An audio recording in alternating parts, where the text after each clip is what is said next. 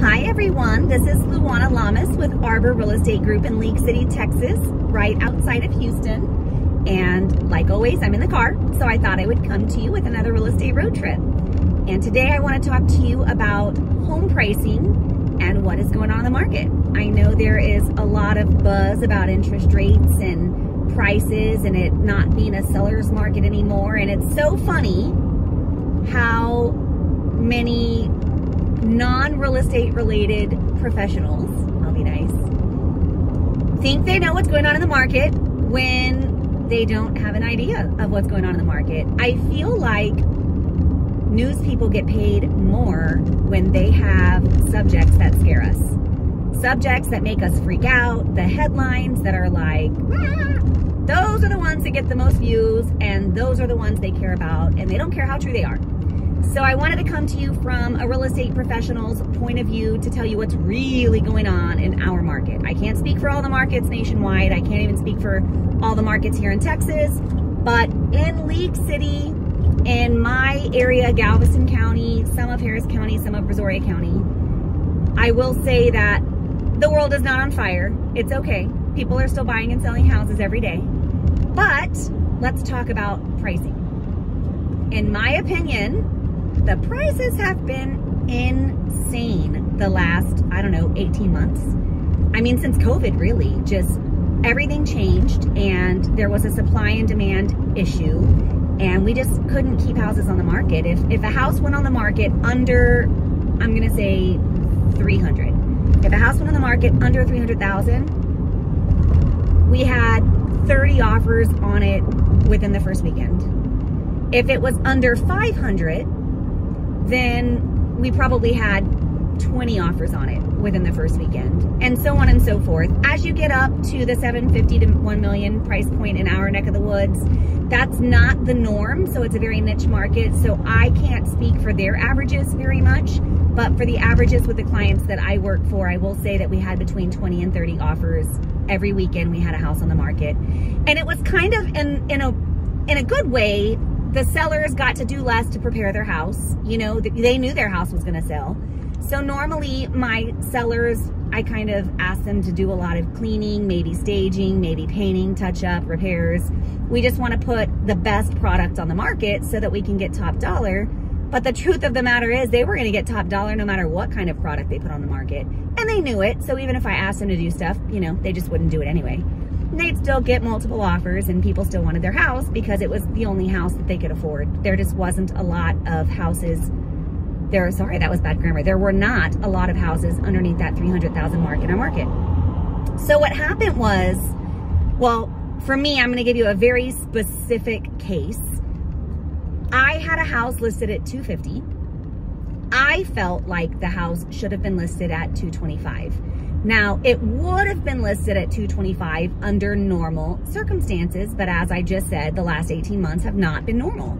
So I pulled up all the recent sales, all the houses that were still active, all the ones that were pending, and all the ones that had sold in the last 3 months, last 6 months, and last year. And everything that I pulled supported a sales price of maybe 225. So I went over that with the homeowner, with the seller. And I also looked at the percentage that houses were selling over the asking price. For instance, if a house is priced at 300,000 and it's being sold for 110% of sales price, that means it was being sold for 330,000, even though it was priced at 300,000. Whenever you get 30 offers on a house, people get a little aggressive. At that point, it's like an auction and they just want the house. And so they offer 10% over, hypothetically. So that house sold for 330, even though it was priced at 300. So I looked at those statistics for this specific house that I felt should have been priced at 225. And I saw that everything in the area had been selling for 108%, on average, 108% of list price. So we went over what that looked like for her and everything. And she said, well, I want to list at 250. She's like, right now, I think I can get it. I want to price at 250. And I know that the market's insane and that she could probably get it. So I said, okay. So we priced it at $250. In the first weekend, we had 34 offers. Several of them had waived the appraisal contingency, meaning that if the house did not appraise, they were willing to pay the difference between the appraised value and the sales price. So what that means is if we sell the house for $250 and the house appraises for $225, the bank is only going to lend based on the $225 number that the appraisal came back at. And they were willing to pay the extra $25,000. And of course we had to, verify bank accounts and verify that they had the extra $25,000 to pay, because we can't just go under contract and assume, and then people are like, I said I would, but I don't really have the money. That's happened before too, by the way. So we definitely verify funds and verify that they have the means to pay that if it comes to that. So we got 34 offers and we ended up selling the house for $275. Oh, I think it was $280. I can't remember. It's been a couple of months. So we sold the house for $280, $275. Let's go with $275 because I know for sure it was at least that, maybe more. So now, let's say in that same area, I have another seller who wants me to pull comps for them to list their house. So now the most recent sales are showing $275. Obviously, that's a completely different sales price than the original $225 that I offered, and of course, I never give anyone a number. I give them a range and I let them choose.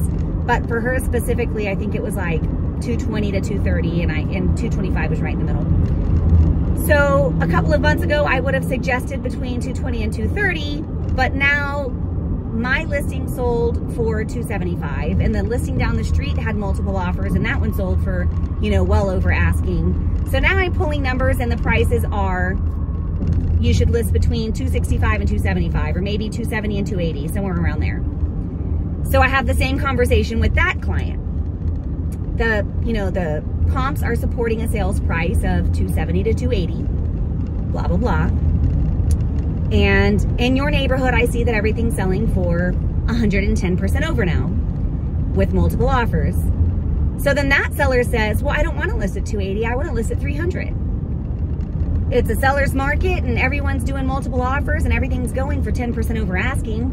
So I want to ask for $300, even though literally 3 months ago, I would have recommended this person listing at $225. But this month I'm saying you could probably get $280 based on today's market, which is insane. But if you're a seller, you're going to definitely take advantage of that. I know I would. So now you can sell it for $280. And she goes, well, no, I want to sell for $300. Okay. So we list for $300. We're shooting for the moon, hoping we land on a star. Great. We listed at $300, and guess what? Multiple offers, and that one sold for $315. Crazy. So now let's say hypothetically I have another listing in the same area, and I'm pulling comps, and now comps are showing, $315. And I'm gonna have the same conversation again, and of course that seller's gonna be greedy, because let's be honest, when you're a seller, you're greedy. You want the most money for your house. I do. Everyone I work with does. You might be the one perfect angel in the world that wants to be fair to the buyer. But if somebody told you you could be not fair to the buyer and make $20,000 more, I have a feeling you would probably want to do that, because it's human nature to want more. I mean, we are all greedy in our own way. So buyers are also greedy, by the way. They want the best deal in the house. So it's always a fun game to try to get right in the middle where everyone's happy. So I have the same conversation with this seller, $315, everything's selling for over asking, multiple offers. And now this seller says, I want to try for $330. See where I'm going with this? That is what the last 18 months has looked like. And we, as realtors, have all had the conversation with our buyers, like, hey, the market can't sustain this forever, guys. Like, it can't. At this point, all of my first-time home buyers from 2021 and 2022 had to lease houses. I mean, okay, not all of them. I would say half of them. Half of the people who came to me in the last 18 months and said, I want to buy a house, half of them had to rent because they just couldn't afford a house in today's market.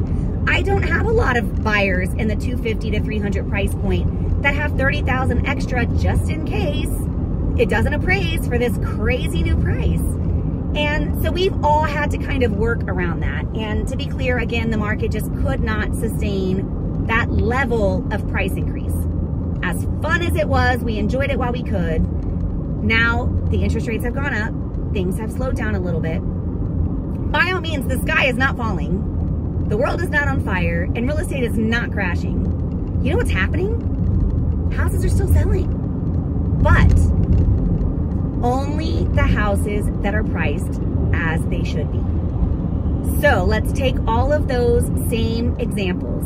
The first one, I would have originally told her to list between 220 and 230. She wanted a list for 250. Okay, we got 275. All right. So then the next one I said list around 275, and she's like, I want 300. Okay. And then she sold for over 300. So that kept happening. So sellers kept bumping up what they were asking for. Again, understandably so. You can't do that anymore. Not in today's market. So if your realtor comes to you and says, hey, I recommend pricing your house between 220 and 230, listen to your realtor. They know what they're talking about. Well, at least I hope you chose a good realtor. If you need a good realtor in your area, I know realtors nationwide. I'm part of an elite group. I talk to all of them. I network with all of them. So if you need a recommendation for your marketplace, just reach out to me and I will find you an A+ realtor where you're at. But you have to listen to your realtor because they're a professional. And if you're my accountant, I'm not going to come to your office and I'm not going to try to teach you how to file my taxes. I kind of feel like you already know how to do that. That's why I hired you. So if you hired a realtor, trust them. Trust the process. I have clients that trust me and I have clients that don't. The average day on the market for the last 18 months was like between 5 and 8. It's gone up to 36. So the average days on the market right now are 36. And I will tell you 7 of the last 10 houses I've pulled up have all had price reductions or price corrections or whatever words you want to use to make it sound not so bad. The truth of the matter is we've had to drop the prices, but that's not because we're in a horrible market. That's because the prices never should have been there to begin with. The sellers wanted more. And so no matter what number we gave them, they would bump it up and they would price it ridiculously. And we had no inventory and the buyers were so desperate that they would just pay whatever just to get in a house. And that worked for a while. I have a lot of happy buyers. They were just happy to get in their house, to have a house, to be a homeowner. I have a ton of happy sellers who made a killing. They bought the house 4 years ago, made, $50,000, $100,000 off of it. That's great for them. People who have bought their houses in the last 18 months. And they even sold their house for a profit. So by all means, I'm not saying don't do that. I'm just saying our market can only sustain it so long. So right now, while you're seeing these price decreases, it's not because the market is crashing and it's not because there's anything wrong with our market. The interest rates are not affecting us so much that people are not going to buy houses. Everyone needs to live somewhere. Let's be honest. If you're renting a house, you're paying 100% interest to the landlord and you're paying off the landlord's interest, the landlord's mortgage instead of your own. Now, if you're buying a house at 6% interest, yeah, that's worse than 3%. I totally get it. But is it bad? No, not at all. It's not a bad number. So don't think the world is falling. Don't think the market's crashing. Just think when a realtor said to list your house between 220 and 230, sellers were listing their houses at 250 and getting more than 250. And then when we were telling them to price at 280, they were pricing at 300 and getting more than 300. And that kept happening, and it's not happening anymore. And I, for one, am very happy that it's not happening anymore because I have a ton of first-time home buyers who would love to be in a home, deserve to be in a home, and I'm very excited that now it's their turn. They're gonna get to get a home this year, and I'm very excited about that. But I just wanted to explain why you're seeing price reductions, price adjustments, price corrections, why you're seeing the houses on the market go from 5 to 8 days average to 30-something days average. It's because the market is self-correcting. The market is getting priced where it should have been all along. And we are now in a market where we're normalizing, and it's good to see. So if you have any questions on what the market is like where you live, feel free to reach out. I will get you in touch with an agent there. Or if you have any questions about Galveston County, Brazoria County, and Harris County, I'm happy to help you.